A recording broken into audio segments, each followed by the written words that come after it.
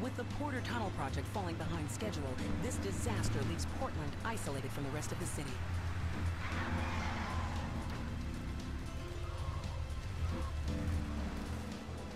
Come on! Senor Dickhead! It's no problem to kill you.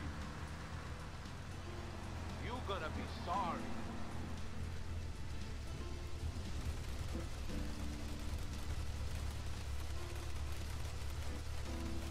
Aye, get lost.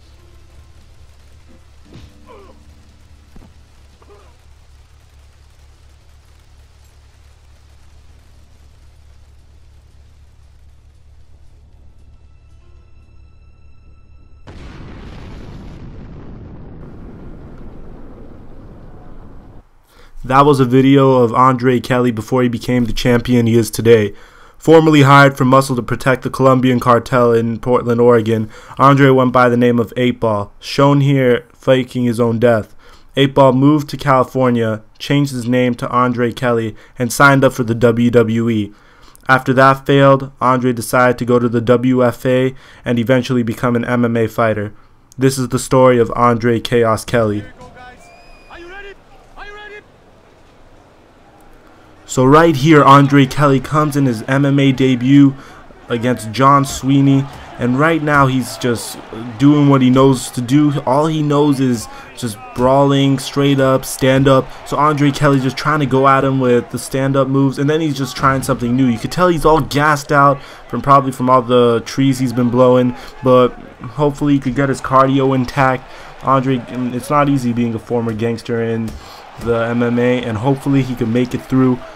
Andre Kelly has vicious right and left hooks, and this man was strong enough to protect the Columbian Cartel. I'm sure he could get past his first fight against John Sweeney.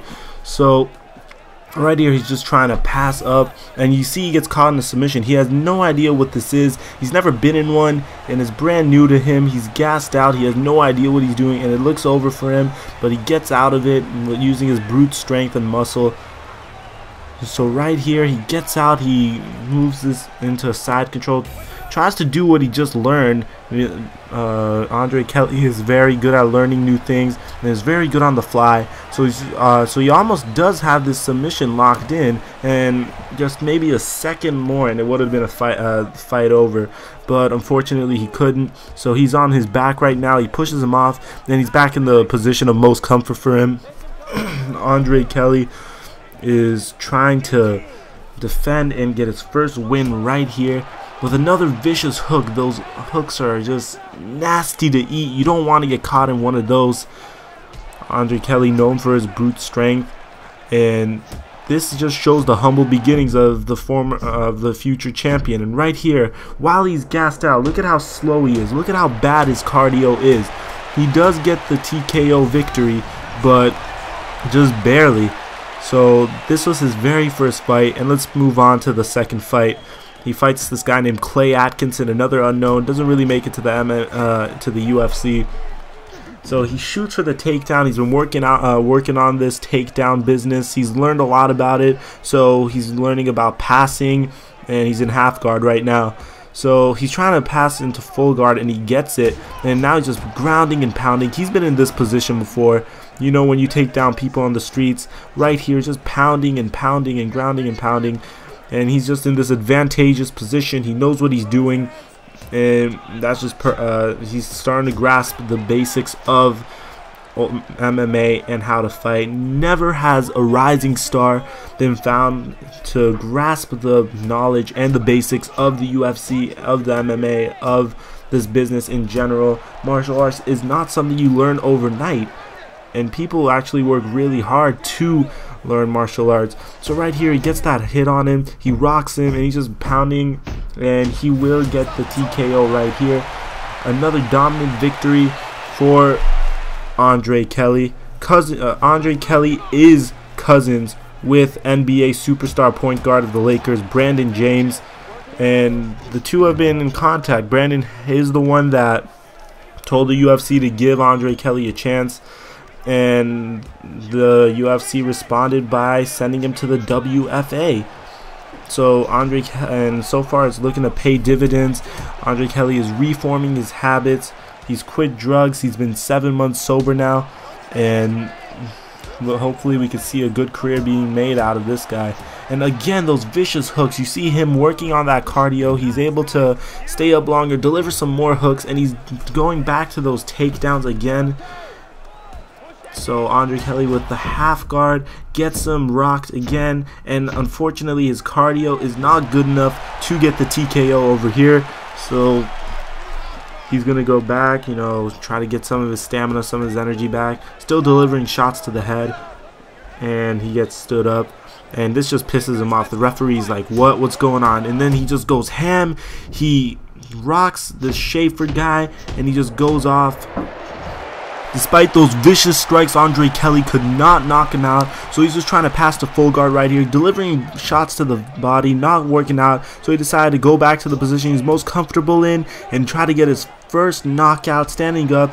So boom shakalaka right there, Andre Kelly. And look at this monster still going, no remorse, no conscience, still hitting the Schaefer. I don't even know his first name, but despite that, you don't hit a guy while he's knocked out. And look at Andre Kelly, gangster tatted on his back. This is one ice cold killer in the MMA business. And let's look at these replays again. Look at this. He delivers a fight, dodges that and jab with a vicious right hook. One of those vicious right hooks that we were talking about, and he still goes at it. That's just plain dirty. I guess he's trying to get a message across. I'm really not sure, but that's gotta hurt. So after this fight, Andre Kelly's latest fight right here, well, not the latest fight, but fight after one of the last ones in the WFA before the championship, is against Segurado, which still no one knows him, didn't really pan out and make it in the UFC.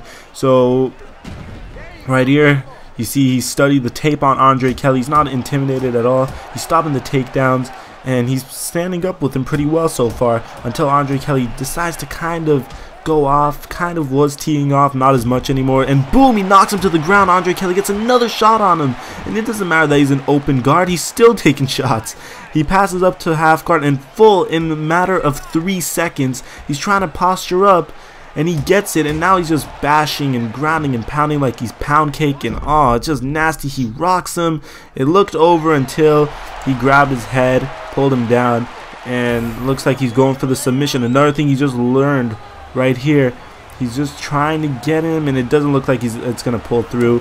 It's going to get reversed, and now he's in half guard. He's in a dangerous position.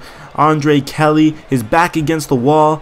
Literally his back against the cage actually, but right here, especially after getting beaten, he's still trying to get up. No success. Right over here, he's summoning the strength, but Segurado's not letting him, and he finally gets up, standing up. You don't want Andre Kelly in this position.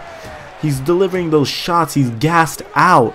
So Segurado looks like he has the advantage until Andre Kelly's coming back with those shots. That right hook, that vicious right hook. So down goes Segurado, and look at Andre Kelly trying to finish the fight while he's gassed out, and there he goes. More of these to come.